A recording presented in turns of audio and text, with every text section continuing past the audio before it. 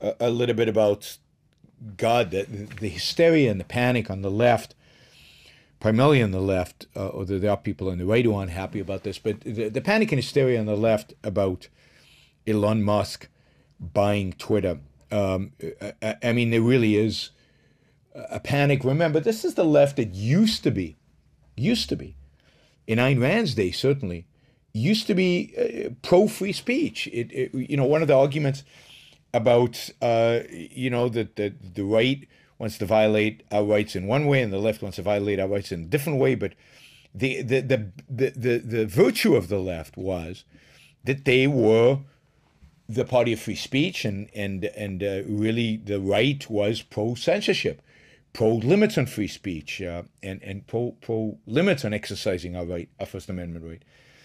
And I don't think that is flipped, because I don't think the right is pro-free speech, but it certainly has become true that the left is anti-free speech, and that the left is completely rejected it. And it's not in terms of just kind of legal free speech from the perspective of government, because I think that in the United States is still, at least at the federal level, pretty well protected. It's protected by a court that has been, over the last, I'd say, 10 years, maybe one of the best courts for free speech issues around. And here I give credit to the conservatives on the court that have really been defenders of free speech.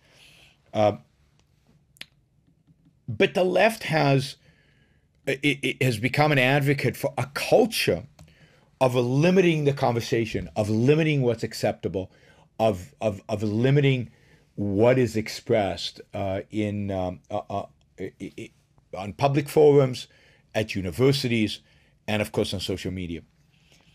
And what Elon Musk has said is that on Twitter, when he buys Twitter, he intends to expand what is permissible in terms of on Twitter. Again, it's a private company. I think the previous regime on Twitter had every right to decide what the limitations they wanted, what things they wanted and did not want to be expressed on Twitter. And I think Elon Musk, as a private, as the new owner of Twitter, has a right to define those parameters any way he wants. As I've said often before, I think he's going to discover that it's a much trickier to do it than it is to argue for it. But we will see. I might be wrong, and he might know exactly what he's doing. But what is horrifying and amusing at the same time is kind of the panic on the left, as if this is somehow some kind of disaster that is going to befall the country. The fact that more people will be able to express themselves on Twitter. God, the world will end. And it also is bringing out, you're seeing, partially with this misinformation council or board or whatever they call it, that the Biden administration is creating, what they view as misinformation, which is the kind of stuff that they want off of Twitter, and it ultimately, I think they want the government to somehow ban or censor or limit or whatever. Hard to tell exactly. We'll see how this evolves. So what's going on right now is very, very revealing of the left's kind of really horrific anti-speech, not necessarily, and now with this board, their inclination to censor, at least their inclination to flag things they don't like as misinformation. It really is things they don't like. So as part of the campaign to kind of make Elon Musk look bad, the New York Times wrote a profile of Musk. And I mean, the profile is fine, and there's nothing in the profile that really should cause anybody to, oh my God, he's a monster. They didn't find the dirt on him that I think they were looking for, which was interesting. But here is a sentence from this article, and it's shocking. and it truly shocking, and it's upsetting.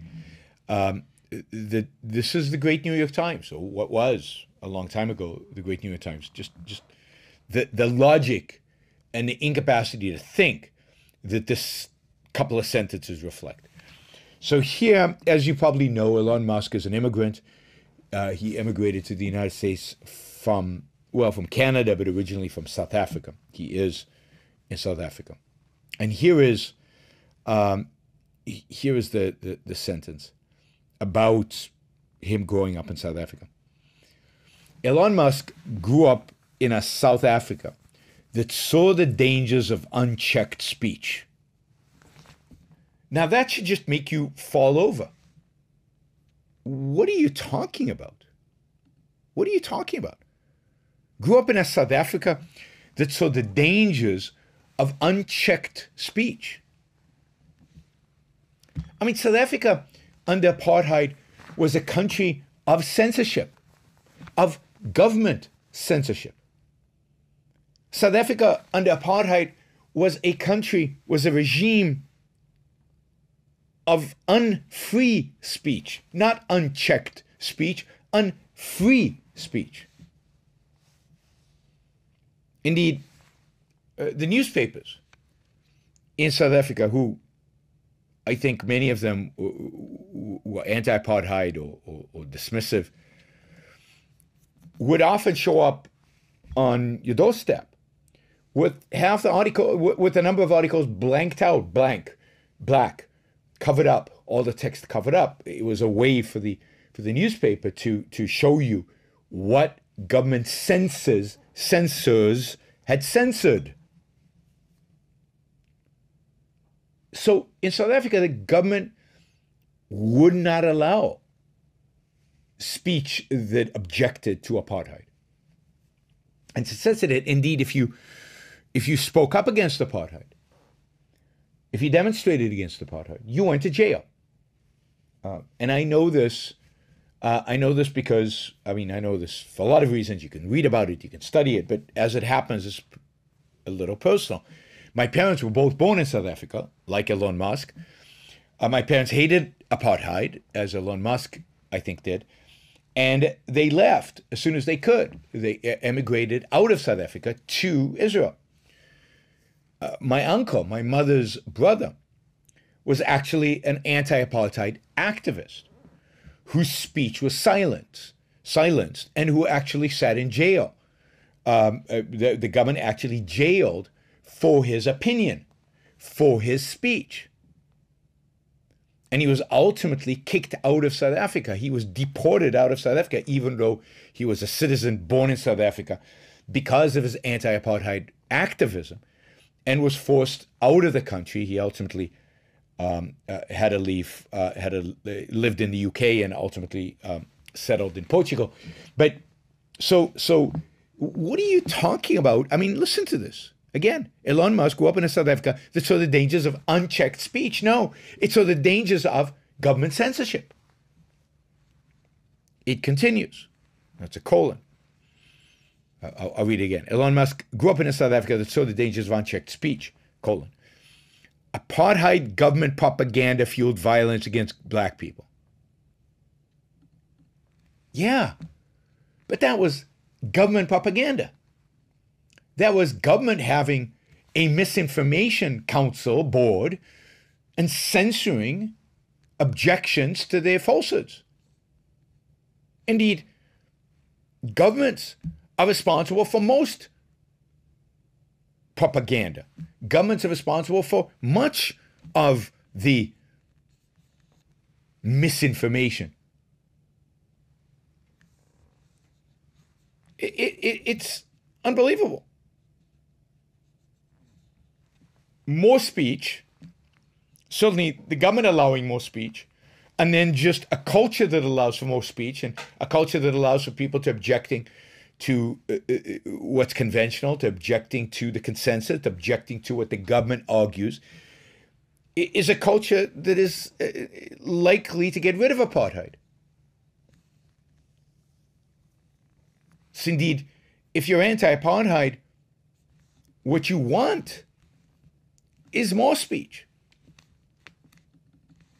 So here they're turning it all upside down. Elon Musk grew up in South Africa that saw the dangers of unchecked speech. No, it saw the dangers of censorship. Apartheid government propaganda fueled violence against black people. True. But that's government propaganda. You want your government propaganda? Musk didn't experience that. He grew up in a bubble of white privilege. First of all,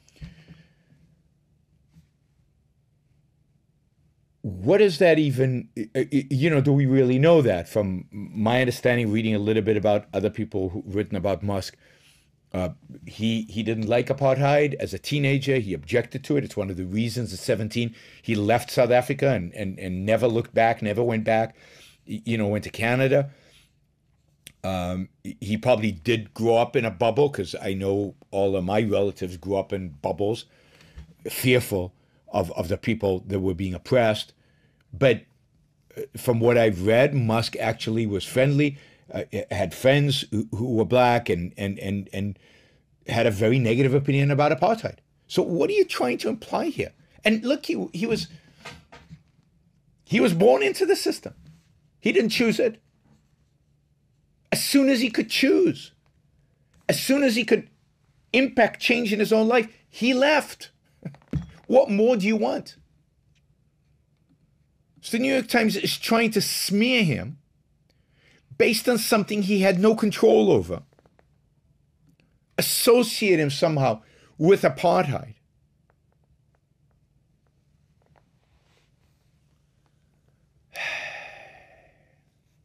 It's truly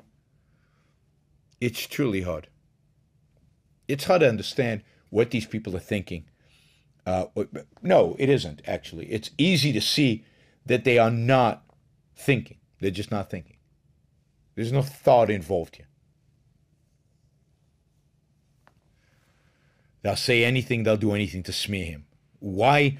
Because he has a vision for a private company that's different than their own. They used to defend Twitter's right to can't, not to carry Trump or whatever, based on the idea that they were a private company. Funny how the left was protecting property rights. But now that Elon Musk is buying it, and maybe they won't block the people that the left wants them to block, now it doesn't matter that they were a private company. They should do what the New York Times tells them to do. It's stunning, right? Stunning. Yep. New York Times, by the way, is doing very well financially. 9.1 million subscribers at the New York Times. So whatever they're doing, it's working for their business. So, and they're a private company. They can do what they want. Thank you for listening or watching the Yaron Brook Show.